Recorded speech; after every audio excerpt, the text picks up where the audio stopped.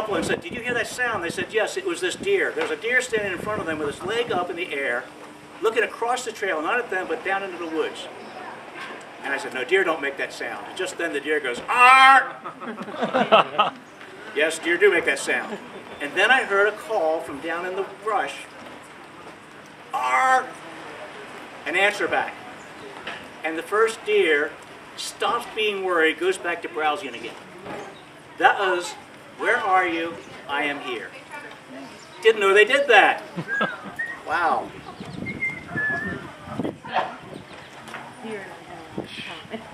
Driving Skyline Drive at night.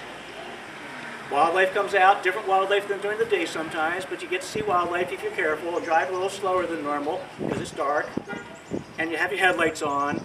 And I'm driving that one night at 30 miles an hour looking for wildlife, and all of a sudden I look at my open right-hand side window, and there is a barred owl flying 30 miles an hour right alongside my window.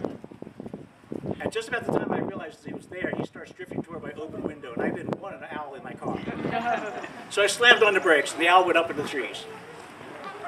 A couple nights later, I was driving that same stretch of road with another ranger in the car. Later, it was 10:30 at night, and we saw an owl fly down into the ditch in front of our headlights, grab a mouse, and take off with dinner.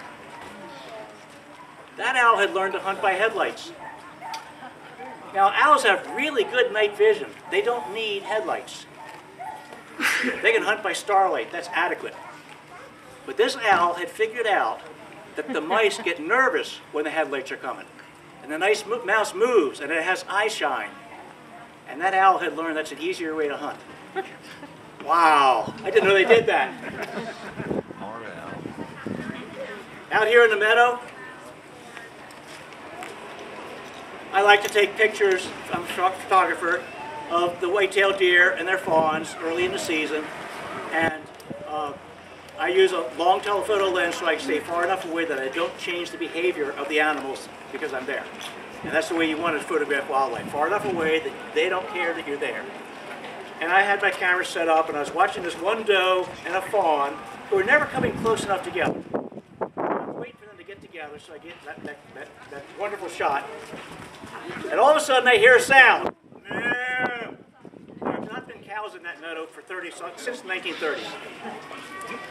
And I look over, and here comes a doe, female deer, moving quickly, stiff-legged, head down low in an aggressive posture straight towards the first deer, first doe. And that first doe looks up and hears that moo again, takes off running. The second doe comes over, stops, the fawn comes over and starts nursing. Oh, that's not your fawn, that's my fawn. Didn't know they did that. That's a complete contrast to this next story.